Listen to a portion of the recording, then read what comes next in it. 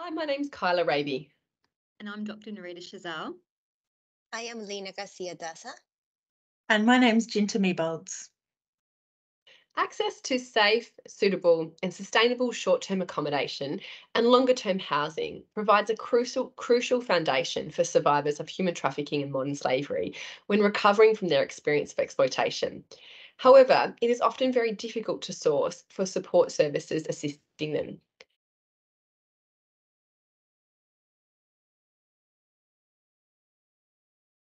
Our research looked at barriers in accommodating survivors in Australia, and it involved stakeholder mapping, undertaking surveys and interviews with caseworkers who source accommodation for survivors and accommodation providers, as well as an analysis of casework data. Our article discusses the main barriers our research identified, which relate to survivors' eligibility for and the suitability of accommodation. Firstly, we demonstrate how survivors are not eligible for many accommodation options due to their immigration status or a lack of income, and we discuss the often interconnected nature between these issues. For example, survivors on temporary visas are restricted from accessing social housing in many Australian jurisdictions, and a quarter of all accommodation services surveyed, as these are only available to Australian citizens or permanent residents. Indirectly, an individual's immigration status can also restrict their ability to work or receive government income support payments, making them also ineligible for accommodation services which require residents to have an ongoing income. Within the limited options that are available to them, our research also found that there is a shortage of accommodation which is suitable for survivors due to the absence of survivor-specific services. Stakeholder mapping identified only 2 cities in Australia that have safe houses specifically designed for survivors of trafficking or forced marriage.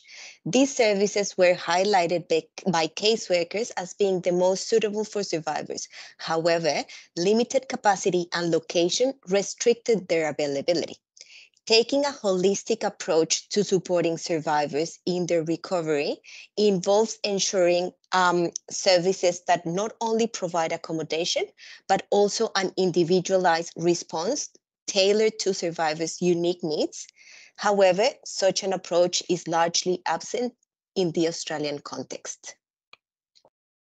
Further demonstrating the need for survivor-specific services is our finding that many accommodation services available to survivors may be unsuitable due to rules and requirements imposed by accommodation providers that are not supportive of survivors' unique needs. These include restrictions on survivors' freedom of movement, on the use of alcohol and drugs, and on accommodating men, children, and extended family, as well as requirements relating to engaging in activities.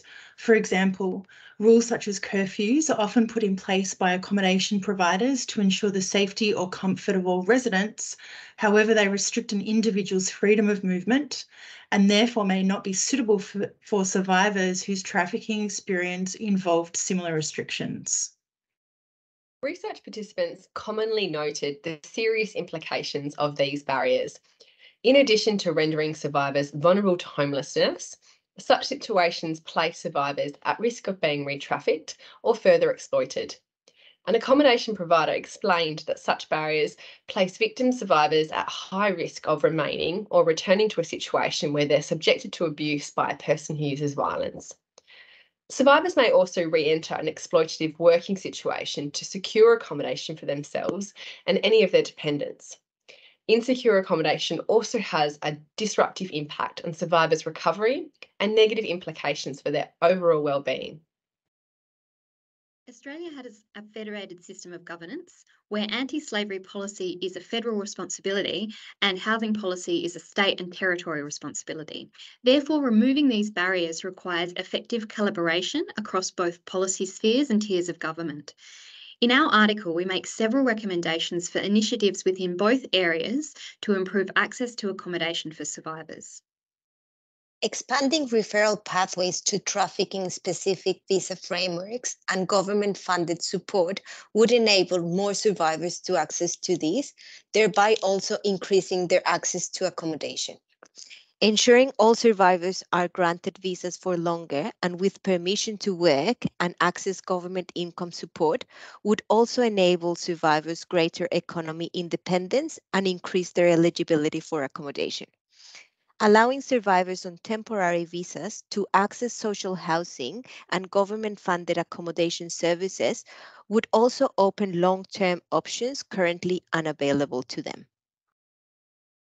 Currently, the federal government provides funding for accommodation for survivors through a support framework which relies on existing accommodation services being available to and suitable for survivors. However, our research has demonstrated that unfortunately this is largely not the case. Therefore, trauma-informed and person-centred accommodation services in each state and territory designed specifically for survivors are urgently required. Survivors of human trafficking and modern slavery often have specific needs resulting from their traumatic experiences.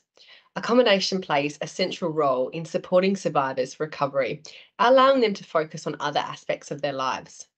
Changes to Australian federal anti-slavery policy and state and territory housing policy are urgently required to remove barriers to accommodating survivors and prevent risks of re-trafficking and other harm.